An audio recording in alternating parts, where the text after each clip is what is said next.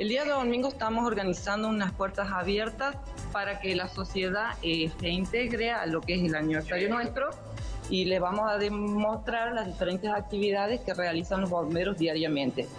Va a haber actividades para niños, para adolescentes, para adultos. Se va a instalar una tirolesa para que los menores puedan observar lo que se hace, lo que es el rescate de altura.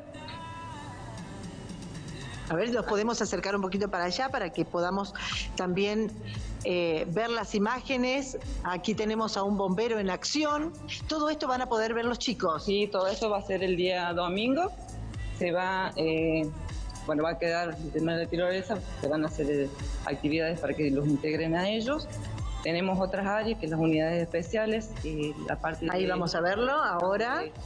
Búsqueda de explosivos, con el tema del equipamiento que usan para el momento de la inspección.